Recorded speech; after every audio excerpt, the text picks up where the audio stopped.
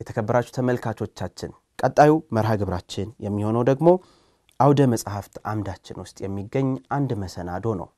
ይህ መሰናዶ በገነተ ጽጌ ቅዱስ ጊዮርጊስ ቤተክርስቲያን የተዘጋጀ መሰናዶ ነው። ቤተክርስቲያናችን ካፈራቻቸው ወይም አሉኝ ከምትላቸው ሊቃውንት አባቶች አንዱ ዮሐንስ አፈወርቅ ነው። ዮሐንስ አፈወርቅ ስለ ቤተክርስቲያን፣ ስለ ማህበራዊ ኑሮ፣ አጠቃላይ ስለ እግዚአብሔር፣ ስለ ድንግል ማርያም፣ ስለ ሁሉም ጽፏል። እሱ ከጻፋቸው ጽሑፎች ስለ መንፈሳዊ ጋብቻና ስለ ክርስቲያናዊ ቤተሰብ ወይም ደግሞ ስለ የቤተሰብ ሕይወት በክርስትና ዓለም የሚዳስስ ይሆናል። በዚህ ሰንበት ትምህርት ቤት ውስጥ የተዘጋጀውን መሰናዶ እናስተላልፋለን። በመሰናዶቻችን በመርሃ ግብሮቻችን አስተያየት ሐሳብ ካላችሁ በዌብሳይታችን በስልክ አድራሻዎቻችን እንደዚሁም ደግሞ በአካል ተገኝታችሁ ልትሰጡን ትችላላችሁ። ወደ መሰናዶ ወስዳችኋለሁ። መልካም ቆይታ።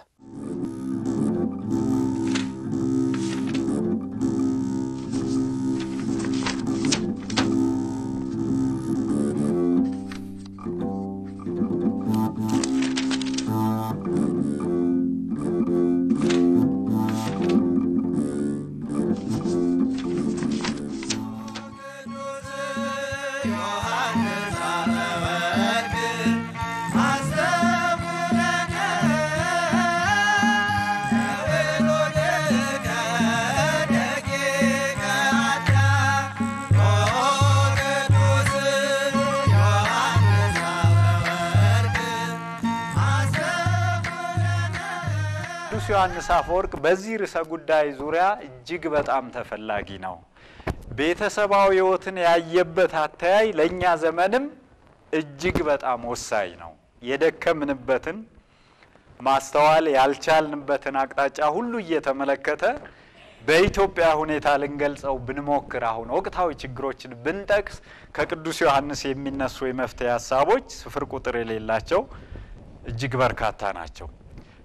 በቀጥታ ማለት ርዕሰ ጉዳዩን አንስቶ የሚያስተምርበት ቅዱስ ዮሐንስ አፈወርቅ ለምሳሌ ሰርመኖን ሜሬጅ እያለ ይገኛል። ጋብቻን በተመለከተ በእንተ ክቡር አውስቦ ያስተማረው፣ ድንግልናን በተመለከተ እንደዚሁ በእንተ ድንግልና የቅዱስ ዮሐንስ አፈወርቅ አስተምሮ በጋብቻና በቤተሰባዊ ሕይወት ላይ የሚለው ተዘዋዋሪው ደግሞ ለምሳሌ ኦሪት ዘፍጥረትን ሲያስተምር የመጀመሪያዎችን ተጋቢዎች አዳምና ሔዋንን ግንኙነታቸውን እንዴት እንዳየው እንዴት እንዳመሰጠረው የመሳሰሉት ሚታዩ ናቸው ማለት ነው።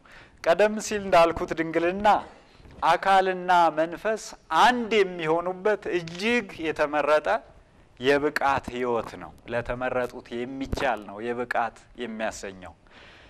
እንዴት ይገለጻል? በእነዚህ ቅዱሳን አባቶች የአምላክን ፈቃድ ብቻ ለመፈጸም ቃል ገብቶ የአምላክን ፈቃድ ብቻ ለመፈጸም ቃል ገብቶ ሕገ ምንኩስናው በሕገ ምንኩስና ውስጥ ያሉትን ወይም ደግሞ የቀሩትን ሌሎች ሕግጋት ሁሉ ለዚህ አስገዝቶ ዓለምን ጥሎ ስጋና የስጋን ፈቃድ ሁሉ ረስቶ ፍላጎትን ምርጫን ሰውቶ ምን ማለት ነው ይሄ? ጋብቻን ሳይጠሉ ሳይጸየፉ ሳይንቁ ሳያጣጥሉ ያንን እንኳን ቢሆን ቅዱስና ንጹህ የሆነውን ሰውቶ የድንግልና ሕይወትን መርጦ የሚኖሩት የአምላክን ፈቃድ ብቻ ለመፈጸም የሚኖሩት ሕይወት ነው። ጋብቻን ነቅፎና ተጸይፎ ሳይሆን ስጦታው ለሁሉም ነው። የሚችሉት ግን የተመረጡት ብቻ ናቸው። የቅዱስ እግዚአብሔር ቅዱስ ሐሳብ የመሰረተው ቅዱስ ግንኙነት ነው ይላል ቅዱስ ዮሐንስ አፈወርቅ። ለዚህ ማስረጃው ኦሪት ዘፍጥረትን ሲተረጉም ወንድና ሴት አድርጎ ፈጠራቸው የሚለውን ሁለቱም አንድ አካል ይሆናሉ እስከሚለው ድረስ እዩት። ለምን በቅዱስ እግዚአብሔር እንከን የለሽ ሐሳብ ውስጥ አልቦ ዘይብሎ ምን ተገበርከ ዘንታ ሰምከው ዘንታ ሰናይከ እግዚአብሔርን ይሄን አበላሸ ይሄን አስተካከል ሊለው የሚችል ፍጹምነቱን ማለት ነው የሚችል የለም። በቅዱስ በፍጹም ሐሳብ ውስጥ ወንድና ሴት አድርጎ ለምን ፈጠራቸው ብሎ መጠየቁ እኛም ልብ ልንለው ይገባል። ለምን ሲል ጋብቻ ዓላማ ተደርጎ መፈጠሩን የሰው ልጅ ጋብቻና ድንግልና በቅዱስ ዮሐንስ አስተምሮ ወይም ርዕዮተ ዓለም ውስጥ ሁለት አይማድ ናቸው። ቤትን የሚያጸኑ ቤት ማለት የሰው ልጅ ሕይወትን ሁለቱ አይማድ ወይም ምሰሶዎች ናቸው። ከሁለቱ ውጪ ሕይወት የለም ካለ በኋላ ሁለቱንም እነዚህ ሁለቱ ምድራውያን መላእክት ናቸው። ጋብቻም ፈቃደ እግዚአብሔርን ብቻ ለመከተል የገባውን ቃል አክብሮ እስከ መጨረሻው ጸንቶ ሲገኝ ምድራዊ መላእክነትን መፈጸሚያው ማረጋገጫው መንገድ ነው። ጋብቻም አንድ ወንድ ለአንድ ሴት፣ አንድ ሴት አንድ፣ ሁለቱም አንድ አካል ይሆናሉ። አንድ የሚያደርጋቸውን ምስጢር እስከ ሕይወት ፍጻሜ ጠብቀው አንድ መሆናቸውን በእለት እለት የድነት ተሳታፊነት የተሳታፊነት ማረጋገጫ ሕይወት ውስጥ እነዚህ ማለት ምስጢራት ማለት ነው። ምስጢራት ከምስጢረ ጥምቀት እስከ ምስጢረ ቁርባን እስከ ምስጢረ ከአምስቱ እስከ ሰባቱ ምስጢራተ ቤተ ክርስቲያን እነዚህን አንድ አድርገው ጸንተው ካሉ እግዚአብሔርን ደስ ማሰኘት ይችላሉ። ስለዚህ ሁለቱም ምድራውያን መላእክት ናቸው። ሁለቱም ፈተና አለባቸው። ሁለቱም በመከራ ጸንተው ስለ ሁለት ነገር የተሰጣቸውን አክሊል ጠብቀው ማስረከብ አለባቸው። ስለ ሁለት ማለት በጋብቻ ውስጥ እስካሁን ቅድመ ጋብቻ ሩካቤ ክልክል ነው። በቤተ ክርስቲያናችን አስተምሮ ታውቃላችሁ። ቅድመ ጋብቻ ሩካቤ ቅድመ ጋብቻ ሩካቤን ተጠብቀው በንጽህና ለዛች የክብር እለት በመብቃታቸው ይሸለማሉ፣ የክብር አክሊል ይቀዳጃሉ። አንድ ሁለት ለሚመጣው ታላቅ ተጋድሎ ደግሞ ተሸለምን ብለው ክፉ ጠላት እንዳላቸው ረስተው ተዘናግተው አይቀመጡም። ለሚመጣው ደግሞ አደራ ተሸክመዋል። አደራውን ማን ሰጠቻቸው? ቤተ ክርስቲያን። አደራ ልጆቼ ጽኑ፣ በርቱ፣ ጠብቁ፣ ከዚህ አንድነት ምንም አያናውጣችሁ። ለዛም ቃል ኪዳን መሐላ አስገብታ ሰነፈች፣ መከነች፣ እንዲሆነች ሳትል አይደለም ይለው። በዚህ መሰረት አደራ ስለ ሁለቱ ነገር አንድ ሆነው ሊጸኑ ለምድራውያን መላእክት ለመጨረሻው የክብር ዋጋ ሊበቁ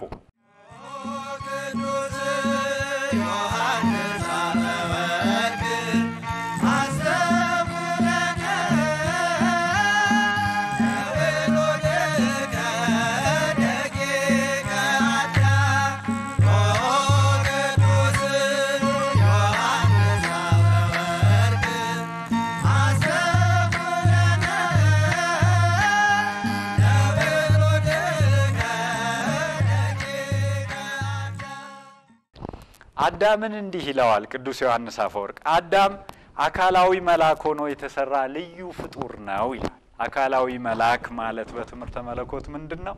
መላእክት ረቂቃን ናቸው አይደለ? ይሄን ይመስላል፣ ይሄን ያክላል የሚል ከዚህ የሚጨበጥ አካል ለመላእክት ልናነሳ አንችልም። ለሰው ግን የተመቸ ነው። አካላዊ መልአክ ሲል መላካዊ ባህሪን ለሰው መስጠት ነው። መላካዊ ባህሪ ያለው ከዚህ መላካዊ ባህሪ ጋር እንስሳዊ ባህሪም በሁለቱ ጥምረት የተፈጠረ መሆኑን ለመናገር ነው። ያልተለመደ አይነት መላካዊ ባህሪ ይለዋል። ከተፈቀዱለት በህብረት ሊኖር ከተሰጡት ነገሮች አንፃር በገነት ከመላእክት ጋር ሲያመሰግን እንደዛ የተፈጠረበትን ማንነት ጠብቆ ቢኖር ኖሮ ሞትም የማይስማማው ሆኖ መፈጠሩን የአዳምና ሔዋን በገነት የነበረ ግንኙነት በቅዱስ ዮሐንስ አፈወርቅ ምስጢራዊ ይባላል። ምን አይነት ግንኙነት ነበራቸው እያሉ ለጠየቁት ሁሉ ያ ግንኙነትማ ሚስቲሪየስ ወይ ምስጢራዊ እያለ መልሷል።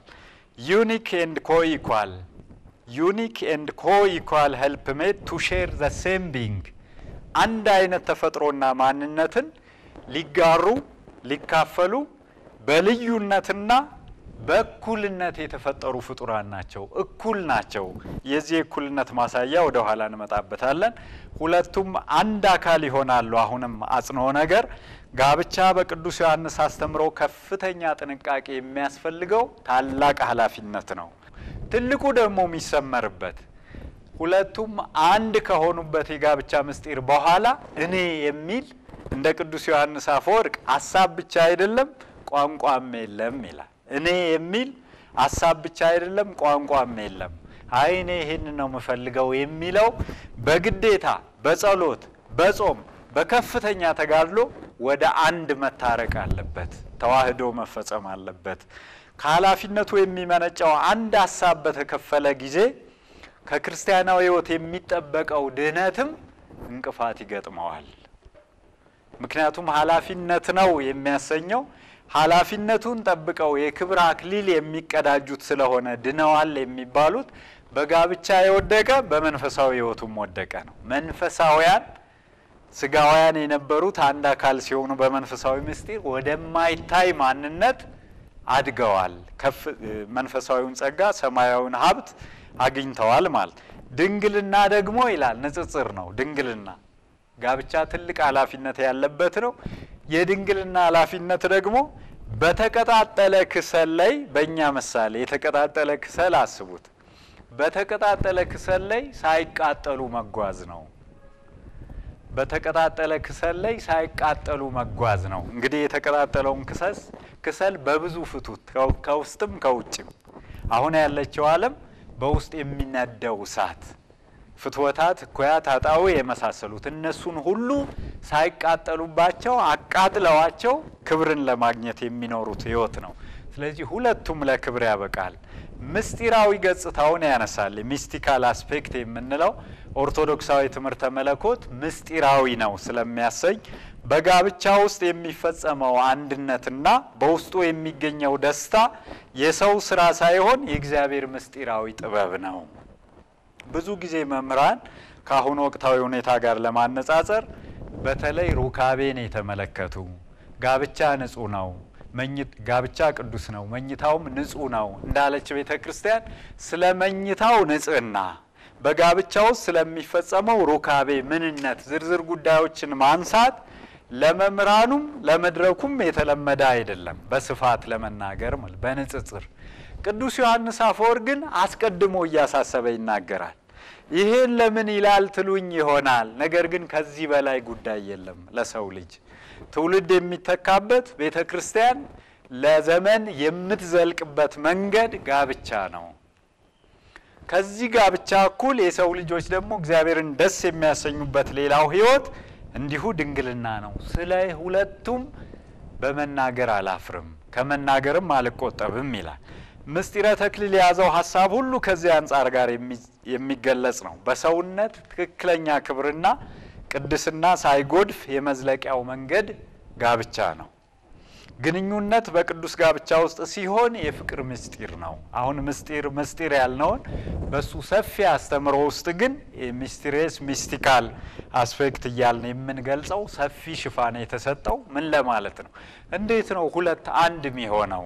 ይሄ በምስጢረ ተክሊል በተፈጸመባቸው አውደ ምሕረቶች ወይም ተጋቢዎች ባሉበት መድረክ ሁሉ ተዘውትሮ ይነገራል። ከሁለት አካል አንድ አካል በምን በመንፈሳዊ ምስጢር። ያ መንፈሳዊ ምስጢር ለስጋዊ ዓይን አይታይም። ያንን አጉልቶ ማስተማር ደግሞ ቅዱስ ዮሐንስ አፈወርቅ መርጦ ወዶ ሰፊ ሽፋን ሰጥቶ ያስተማረው አስተምሮ ነው። ጋብቻ ሳይሆን ከጋብቻ ውጪ የሚደረግ ግንኙነት ኃጢአት ነው። ጋብቻ ኃጢአት ነው ብለው ላስተማሩት እነዛ መናፍቃን ቀጥተኛ ምላሽ ጋብቻው ሳይሆን ከጋብቻ ውጪ የሚደረግ ግንኙነት ግን ኃጢአት ነው። ይህን የሚያስረዳን የጋብቻ ምስጢር ስጋዊ የሆኑ ግብሮችን ወደ መንፈሳዊነት የሚለውጥ መሆኑ ነው። የጋብቻ ምስጢር ወይም ምስጢረ ተክሊል ስጋዊ የነበሩ ግብሮችን ግንኙነት ስንል በስጋዊ እይታና በስጋዊ አቋሙ ብቻ ሳይሆን ወደ መንፈሳዊ ግብር የሚቀይራቸው መንፈሳዊ ምስጢር በቤተ ክርስቲያን ውስጥ ስላለ ነው።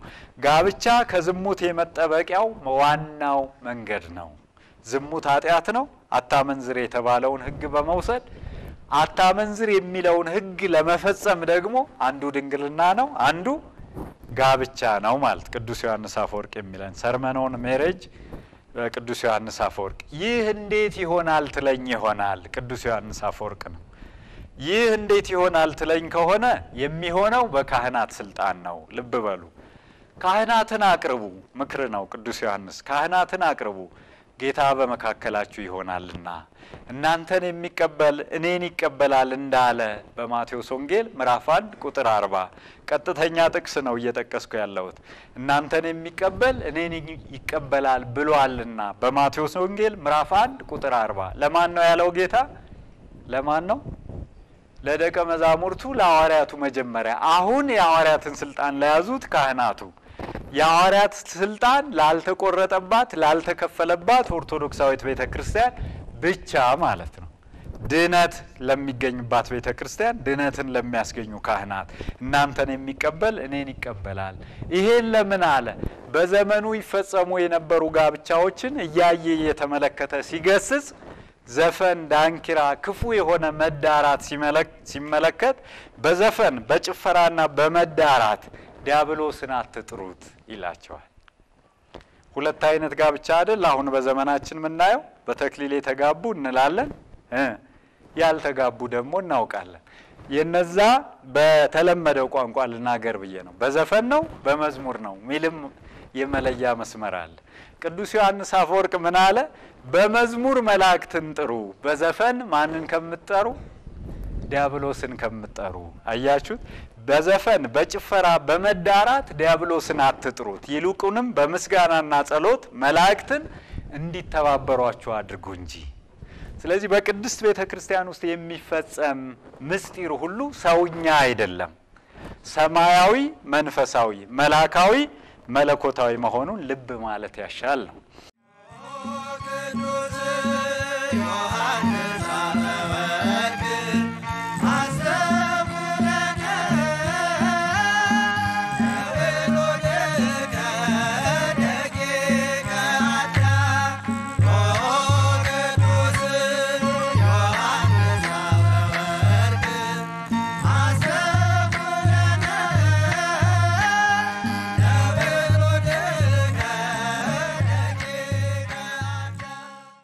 ወደ ነገሮች ማጠቃለያ ስናመራ አንኳር ከሆኑት ስብከቶች ውስጥ ቅዱስ ዮሐንስ አፈወርቅ ስለ ጋብቻ 19ኛ ተብሎ የሚታወቅ ስብከት አለው። ሆሚሊ 19 ወይም ትምህርት 19ኛ በአንደኛ ቆሮንቶስ ምዕራፍ 7 ላይ መሰረት ያደረገ ትምህርት ማለት ነው። ታውቃላችሁ አወዛጋቢ የሚመስል ሊቃውንት በምስጢር የሚፈቱት የሚያስታርቁት የቅዱስ ጳውሎስ መልእክት ነው። አንደኛ ቆሮንቶስ ምዕራፍ 7 19ኛ ስብከት ያሰኘው ቅዱስ ዮሐንስ አፈወርቅ ይሄን ተርጉሞ ስለ ጋብቻ አስማምቶ የሰበከው ስለሆነ የቅዱስ ጳውሎስ መልእክት በቀጥታ እንዲህ ይላል። ስለ ጻፋችሁልኝ ነገር ከሴት ጋር አለመገናኘት ለሰው መልካም ነው። ልባላችሁት? ስለ ጻፋችሁልኝ ነገር ከሴት ጋር አለመገናኘት ለሰው መልካም ነው። መገናኘት ነው አለመገናኘት? ጋብቻ መገናኘት ነው አለመገናኘት? ስለዚህ ማስታረቅ ያስፈልጋል ነው። አለመገናኘት መልካም ነው አለ። አለመገናኘት ግን ለዚህ ቁልፉ አለ ቅዱስ ዮሐንስ አፈወርቅ አይታችሁታል፣ ልብ ብላችኋል መልእክቱን ይልና ቅዱስ ዮሐንስ አፈወርቅ ሲተረጉመው ቅዱስ ጳውሎስ የጻፈው ስለ ጻፋችሁልኝ ብሎም ፍንጭ የሰጠው የተጻፈለት ነገር ስላለ ነው። ምን ብለው ጻፉለት ቢል የተጋቡ ሰዎች ወደ ቅዱስ ጳውሎስ መልእክት ወይም ጥያቄ ልከው በጋብቻ ውስጥ ያለን ሰዎች ነን፣ እሺ እንደ ግንኙነት ባናደርግ ችግር አለው ብለው ጥያቄ ጠይቀውታል። አንድ ሁለት ከጋብቻ ውጪ ያለ ግንኙነትስ ችግር አለው ብለው ጠይቀውታል። በጋብቻ ላይ ከላይ የጠቀስናቸውን ኃላፊነቶችን የሚሽርና የሚሸረሽር ክፉ ሐሳብን ሁሉ የያዘ በርካታ ጥያቄ ይጠይቁታል ለቅዱስ ጳውሎስ። ስለዚህ መነሻው ከራሱ የመነጨው ሐሳብ ሳይሆን ስለ ጻፋችሁልኝ ነገር፣ ስለ ጻፋችሁት ነገር ከሆነ ለሰው ምን ይሻለዋል? አለመገናኘት ይሻለዋል። ለምን እየጠየቁ ያሉት ተጋብተው በጋብቻ ውስጥ እያሉ ግንኙነት ስለመተውና ሌላ ግንኙነት ስለማረክ። ግንኙነት መተው አይቻልም፣ ልብ በሉ። የኛ ፈቃድ እንዳይመስላችሁ ብሎ በሰፊው ያስተማረው የተለየ ሐሳብ እንኳን ሲኖር ሚስት ባሏን ባል ሚስቱን ያስፈቅድ ነው ቋንቋው። ያስፈቅድ ድካም፣ የአይምሮ አለመረጋጋት፣ የስነ ልቦና ችግሮች እየተባሉ የሚጠቀሱ አሉ። እነሱ ሊመጡ ያሉበት ጉዳይ እንኳን እንደሚገጥማችሁ ስታውቁ አስቀድማችሁ ለምሳሌ አድካሚ ስራ ልሰራ ነው ዛሬ ውሎዬ እንደዚህ ነው ምን ይመስልሃል ብላ ሚስት ባሏን ባል ሚስቱን ለምን ከድካም በኋላ አንዱ ያንዱን ፈቃድ መፈጸም ሊያቅተውና ለስተት መንስኤ ሊሆን ስለሚችል ምን ያህል ጥብቅ እንደሆነ እዩት አስተውሉት ስለዚህ ጋብቻ ውስጥ ነን ግን ግንኙነት አለማድረግ እንችላለን ሲሉት ስለምታነሱት ነገር ከሆነ አለመገናኘት ይሻላል አለማግባትም ጭምር ይሻላል ለምን ቅዱሱን ጋብቻ ምን ልትሰሩበት ነው ቅዱስ ተግባር ነው ክፉ ተግባር በቅዱሱ ሰውነት ምን ልትፈጽሙ ነው እዚህ ከጋብቻ ውጪ የሚደረገው ማመንዝራነት እንዲሁም በጋብቻ ውስጥ ለማመንዝራነት ምክንያት የሚሆኑ ኃጢአቶችን መስራት በአንዱ ድካም አንዱ ይጎዳ ከሆነ ሁለቱም ተጠያቂ ናቸው አንድ አካል ሆነዋልና ይሄን ሁሉ አርቃችሁ አስቡ ቀድማችሁ ተጠንቀቁ ተፈቃቀዱ ይላል ለጸሎት ካልሆነ በቀር በዚሁ መልእክት ውስጥ አትከላከሉ አይኔ ያልፈቅድም አይኔ ያልፈልግም በይፋ ይሄንን ያስተማረው አንዱ በራሱ አካል ላይ ጭምር ሚስትም በአካሏ ላይ ባልም በአካሉ ላይ ምን የላቸውም ስልጣን የላቸውም እንደውም በዝርዝር ሐሳቡ ምን አለ መንገድ ሄደህ ነው ከሚስት ርቀ ነው ነገር ግን አስፈቅደሃታል ይሄ መልካም ነው ግን በመንገድ ላይ ባደርክበት ስፍራ ላይ ክፉ ፈተና ገጠመህ አንዲት ሴት እባክህ አንተኔ መሰለ የማቆላመጫ የማግባቢያ ቋንቋዎች ተጠቅማ ፈተነችህ አብረን እንሆን ብላለች ያን ጊዜ እንዲበላት አለና ቃል በቃል የኔ መሰለሽ የኔ እኮ አይደለም ምኑን ሰውነቱን የማን ነው በጋብቻ ውስጥ ላለ ሰው ለወንዱ አካሉ የሚስቱ ነው ለሚስት አካሏ የባሏ ነው እንዲህ ብለ ፈተናውን ለፈው ሰይጣንን ታሳፍረዋለህ አለ ስለዚህ ስለጻፋችሁልኝ ነገር የሚለውን ልብ ማለት ያስፈልጋል እሱም በሰፊው አስተምሮበታል ስለ ንጹህ መኝታ የባልና ሚስትን ሚናና ኃላፊነት በዝርዝር አስረድቷል የኔ የሚባል ነገር የለም ብሎ በሰፊው አስተምሯል ጋብቻና ቤተሰባዊ ሕይወት በሚለው የተለየ አስተምሮ ውስጥ ዘርዝሮ በአካላቸው ላይ እንኳን ስልጣን የላቸውም በዚህ ልዩ ህብረት ውስጥ ያላቸው እኩልነትም ሌላው ትልቁ ትምህርት ነው ከቅዱስ ዮሐንስ አፈወርቅ የምናገኘው 20ኛው 19ኛ ቀድመን ስላነሳን 20ኛው ኤፌሶን ምዕራፍ 5 ቁጥር 24 ሰፊ ሽፋን ሰጥቶ ጥልቅ በሆነ መለኮታዊ ትምህርተ መለኮታዊ ምስጢር አሳድጎ ያስተማረው ትምህርት ኤፌሶን ምዕራፍ 5 ቁጥር 24 ቤተክርስቲያን ለክርስቶስ እንደምትገዛ እንዲሁ ሚስቶች ደግሞ በሁሉ ለባሎቻቸው ይገዙ ባሎች ሆይ ክርስቶስ ደግሞ ቤተክርስቲያን እንደወደዳት ሚስቶቻችሁን ውደዱ በውሃ መታጠብና ከቃሉ ጋር አንጽቶ እንዲቀድሳት ስለርሷ ራሱን አሳልፎ ሰጠ ማን ነው ክርስቶስ ራሱን ስለርሷ አሳልፎ ሰጠ ስለ ቤተክርስቲያን ይሄን እዚህ ላይ ቀደም ሲል እንዳልኳችሁ ለምን አጽንኦት ለምን ስፋት ለምን የተለየ ትኩረት አደረገ ብትሉኝ እነዛ ክፎች መናፍቃን አሁንም ይሄን አስተምሮ ከቅዱስ ጳውሎስ እየጠቀሱ በክርስትና አስተምሮ ውስጥ ሴት ከወንድ ታንሳለች የሚል ሐሳብ እንዳለ በክፉ መንገድ ተርጉመው ሲያስተምሩ መታዘዝ ማነስን አያሳይም በሚል የሐሳብ መግለጫና ዋና ሞቶ ቅዱስ ዮሐንስ አፈወርቅ ሲያስተምር አገኘ ነው ለምን መታዘዙ ለማን ነው ለሴት ባል ራስ ነው ሴትም አካል ናት ልክ እንደ ክርስቶስ ራስነትና እንደ ቤተክርስቲያን አካልነት በቅዱስ ጳውሎስ መልእክት ውስጥ በዚህ ኤፌሶን መልእክት ውስጥ ጋብቻ በቅዱስ ቤተክርስቲያንና በክርስቶስ ተዋህዶ ምስጢር ውስጥ ምሳሌ ሆነው መገኘታቸው በራሱ የሐሳቡን ትልቅነት የሚያሳይ ዋና ማስረጃ ነው ለምን የሚቀጥለውን ለማየት ሲራክ 25 ቁጥር 1 እንዲህ ይላል ከሚስቱም ጋር በስራ የተባበረ ሰው የተደነቀ ነው ከሚስቱም ጋር በስራ የተባበረ ሰው የተደነቀ ነው እዚሁ ላይ 40:23 ደግሞ ደግ ሴት ባሏን ደስ ታሰኛለች በእግዚአብሔር ቃል ከተዋህዱ ጥንዶች የሚልቅ ምንም አይነት ጥምረት በዚች ምድር ላይ የለም እንደምታውቁት ከጋብቻ የተለየ ሁለት ሰዎችን አንድ የሚያደርግ ሌላ የውህደት ምስጢር የተዋህዶ ምስጢር የጋብቻን ምስጢር ታላቅነት ከሚያጎሉ ነገሮች አንዱ በክርስቶስና በቤተክርስቲያን ምስጢር መመሰሉ ነው ለምን ክርስቶስ ለቤተ ክርስቲያን ራስ ነው እርሷም አካሉ ቤተ ክርስቲያን እርሱ ስለ እርሷ ራሱን አሳልፎ እስከሚሰጥ ድረስ ወደዳት እርሷም ለራሷ የምትታዘዝ አባል ሆነች ለራሷ ማለት ለክርስቶስ ለራሷ የራሷን ማንነት ለክርስቶስ ራስነት ስለሰጠች ለራሷ መታዘዟ ለራሷ ቋንቋው በሚያመለክተን ፍንጭ ሁሉ ማለት ነው ለቤተ ክርስቲያን በደሙ አነጻ ወበማይ ዘውዘም ገቦሁ ቀደሳ